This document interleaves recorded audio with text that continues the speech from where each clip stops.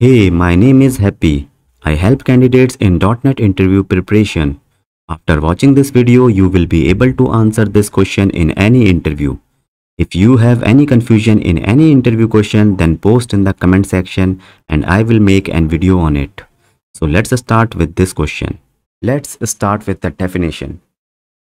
Inheritance is creating a parent-child relationship between two classes, where child class will automatically get the properties and methods of the parent class. Let me show you the same thing in the code. Here we have a employee class, which is a parent class here. Remember, base class, parent class and superclass are same things. Do not get confused by their names. Then we have this permanent employee class, which is a child class. Again, derived child and subclasses are same thing. Now notice that the permanent employee class do not have any method or property inside it. But still, when we will create the object of the permanent employee class inside the main method, then we will automatically get this property experience and this calculate salary method for it. So this calculate salary method is not present in the permanent employee class, but it will automatically get it from its parent, and that is what is inheritance is. Let me show you the same thing in the code. See, here is the console application. We have a small employee class and the same permanent employee class which is inherited from the employee class. Now we are creating the object of the permanent employee class.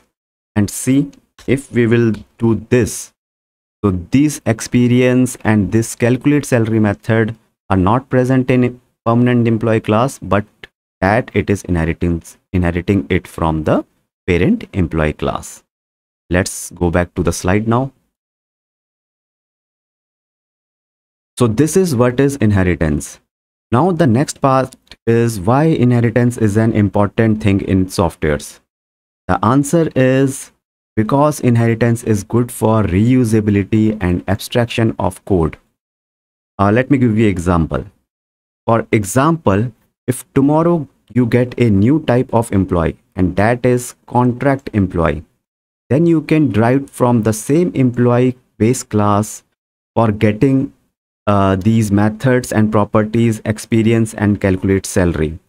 So you need not to write these method and properties inside here.